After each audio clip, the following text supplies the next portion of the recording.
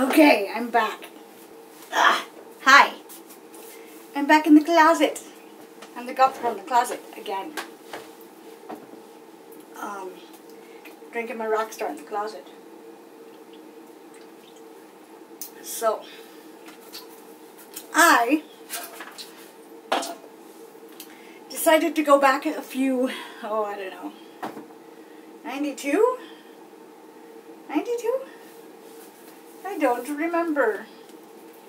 And of course I don't have my glasses on, so I can't remember. I want to say 92, 1992, 91. But, yeah. My Poppy Z Brite Lost Souls collection. Now, this was the book that I found in the library that, I fell in love with right away. And, yeah. I'm not gonna, read it. I'm not gonna read the back to you and everything, but I suggest you go look up Poppy Z Brite, and if you're not already a fan. But this one was my husband got me. It was signed to Lauren, but, that's okay. It's signed. My second one, Growing Blood, which I had a hubby get for me again. And, this one I had Poppy actually sign. And I had him sign Always Follow the Dream, because at the time I was writing my own book, and so I thought it would be kind of cool to, I don't know, it was one of those, oh, we could personalize it, so I had them personalize it. I also have my well-worn dog-eared copy of Growing Blood. Then we have Exquisite Corpse, which is my dog-eared copy of Exquisite Corpse. I want the hardcover, but I don't have the hardcover for this one. Can you see a theme going on here? I can't get my hair big enough, though. It doesn't want to be big enough. My hair is so thin, it just flops. Are You Loathsome Tonight? Which I need a new one of, because this one is falling apart. Literally, the pages are out of the book. So I need a new one of those. Let's see. The Devil You Know. I have that. I don't think it's signed, but it's not signed like it's like one of those manufactured signed ones. So yeah, I've been a big fan of Poppy for quite a while. Like, a long time. Then we get into the liquor collection, which I started with, yeah, The Value of X, which is another manufactured signed one, followed by Liquor, Prime, and Soul Kitchen, and then we have Duck. I also managed to score Duck. There's a good author picture. Too bad that's not quite how Poppy looks anymore. If you guys didn't know, Poppy is now aka Billy Martin. I shouldn't have done that. I shouldn't go like this. Poppy is now Billy Martin. Still lives in New Orleans with his partner Gray and my friend. I like to call them my friends. I don't know. Hopefully, I want to go down and see them sometime. But I also have Guilty But Insane, which is just a bunch of, articles that Poppy wrote. Yeah, the other books I have, Plastic Jesus. And is that one signed? Yes. Yes. To Joe and Ryan, peace. And then it's got this awesome drawing on the inside cover. So I love that. Poppy's been a huge influence on my life. When my mother passed away, I turned to the books to help me get through it. So if you're depressed and you're down and you want something really good to read to relate to, then, oh, whoopsie, then look for Poppy. Apparently my necklace broke. Well, and it's gonna get caught in my hair. Oh shit. Oh no, guys. Okay. Alright, we'll take that off. Well, that stinks, because I like that necklace. I also have The Crow with Lazarus' Heart, which is one of my very favorite books. Very, very favorite books.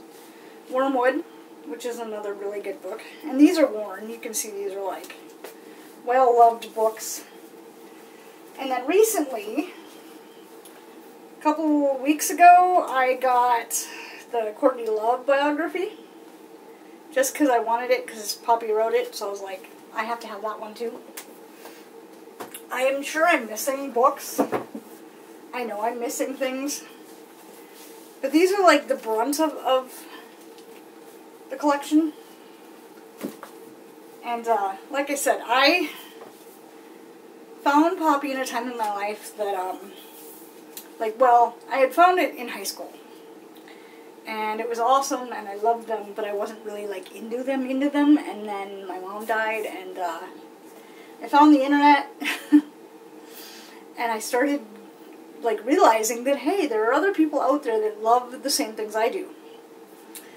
I met a boy named Nothing, in the chat room that we used to hang out in, and, Ben's Vampire Chat.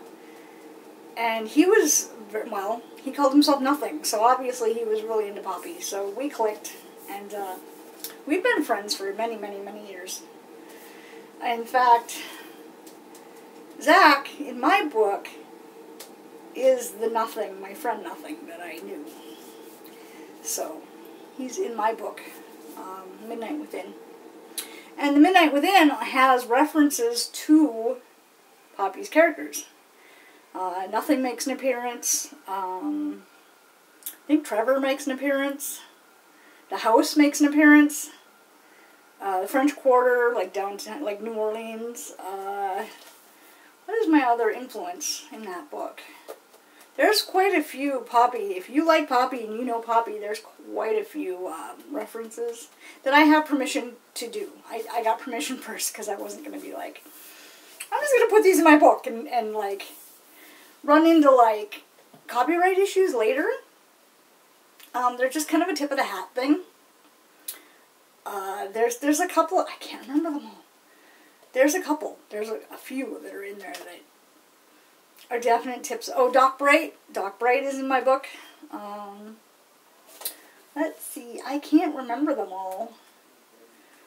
I mean, the flavor of my book is hopefully kind of like, oh, Ghost and Steve. Ghost and Steve are in my book. They're on TV, and then they're also like playing in the bar that Black and the boys are at. So anyway, the other day I had my birthday, and Ryan was gonna get me earrings that had like a skull, and I showed those in a picture the other day.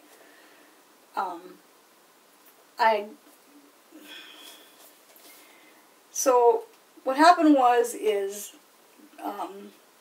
it's actually a really long story.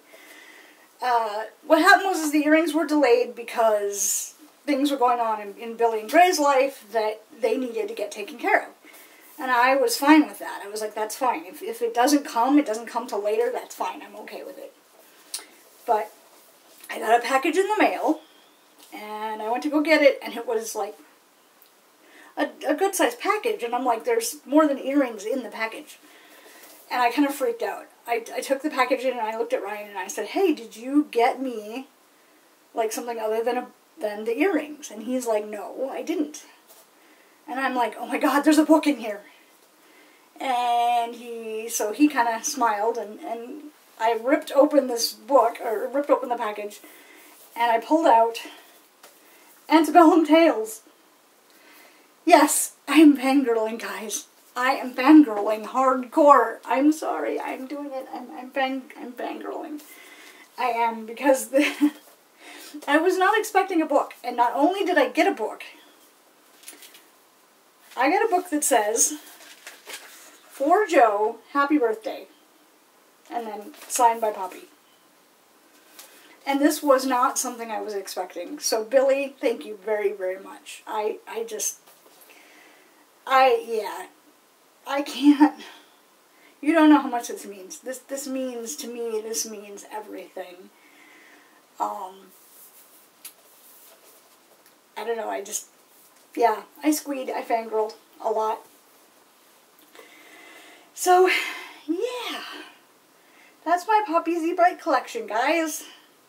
I'm a little, obsessed with Poppy. No, not obsessed, but yeah, I'm a big fan. I've always been a big fan, and I'm really glad I was able to get my own book out there and like, contribute in a way that kind of hopefully keeps Poppy going. I mean, if you haven't read Poppy, go out and read Poppy. I will link everything below where you can get the books and stuff, and yeah, definitely check it out. It is, well, Exquisite Corpse is about serial killers, and I'm drawing a blank right now on everybody's names. And Zach, you're gonna kill me. Yeah, I'm having one of those days where I'm like, who was all in that book? Lost Souls, of course, is the southern goth vampires, that kind of thing. Liquor is a series with Gary and Ricky about two chefs in New Orleans. Oh, Gary and Ricky, there's an article that Zach wants to be a chef. In my book, Zach wants to be a chef, and he has like an article from one of the culinary magazines about Gary and Ricky. So that's another reference that I was able to stick in there. Let's see. Drawing Blood is one of my favorites. And of course Zach. Zach and Trevor are two of my favorite characters of all time. I love Zach and Trevor. I don't know, I so relate to all the stuff that Poppy did, you know. And of course I was always afraid to do like, I was afraid to be goth. I was afraid to dress any differently than I don't know. I was afraid to dress up. I was afraid to color my hair. I was afraid to like be different. I was more of a hairband, flannel shirt girl type thing. And reading Poppy's books really like made me realize who I was, and when I went online and found other people that were similar and the same and liked the same music, and you know,